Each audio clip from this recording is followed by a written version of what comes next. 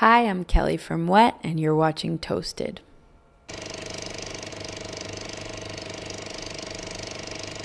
Kelly, welcome to Amsterdam. Thank you. I couldn't help noticing, and we also filmed it clipping your nails. This is like the most do-it-yourself tour since probably Black Flag went to Europe, right? Probably. Yes. You guys been carrying your own stuff, I'm told, and Clipping our own toenails, yes. and not having a van.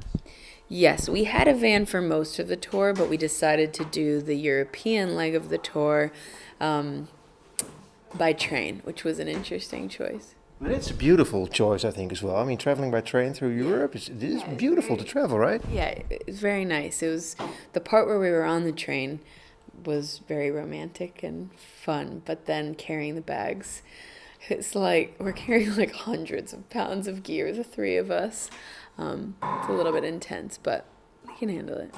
It's a different experience than touring with famous bands in arenas, right? Yeah, totally. So we just wrapped up a UK tour opening for Florence and the Machine, and that was amazing and really like comfortable and easy in a lot of ways. There were challenges, obviously, but it was just amazing to dip into their touring world and like get to see their fans and be a part of their sort of machine, for lack of a better word. Well, it is probably. I mean, a band on tour, especially that size, it is a machine, and probably a lot of the fun goes out the window too. Yeah, I mean, we had a lot of fun.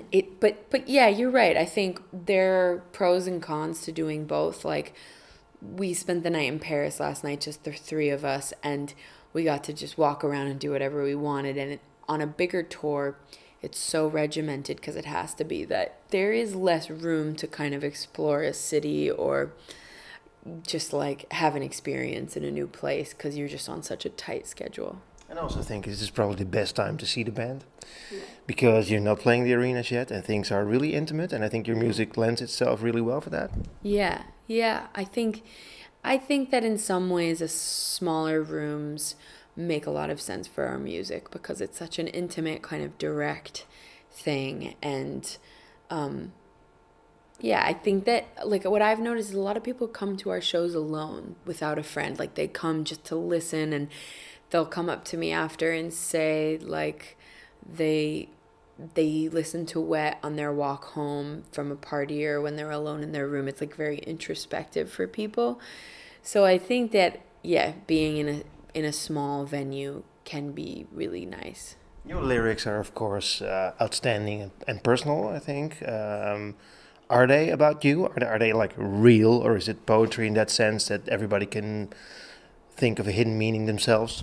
No, I mean, I don't think one is better than the other, but for me, it's always been important that I'm writing about my real life. Not because I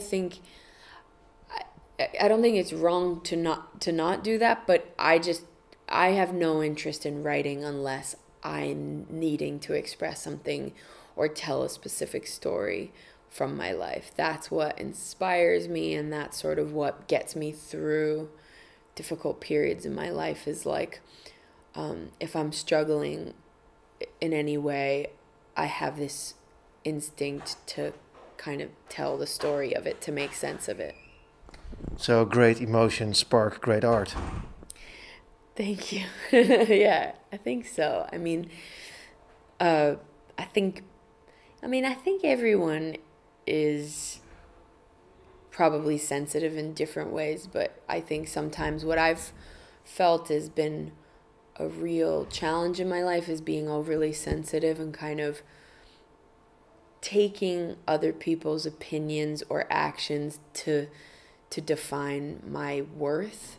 And I think that can be really bad.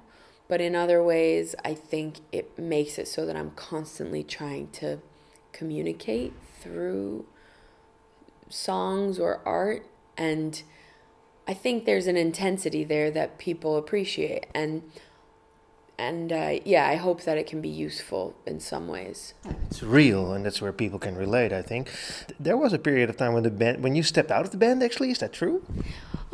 Not officially, but there was a period where we were just taking a break for a little while because everyone just kind of needed some time to think about their role and if it was working. And yeah, and me and Joe kind of worked it out, and now we're in a good place. And you found yourself, basically, right?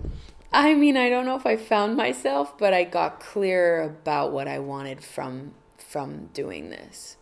And it was sort of about like getting rid of anything that got in the way of like a pure expression, or as pure as it could be, trying, always reaching for that, like, because there's a lot of things that kind of get in the way.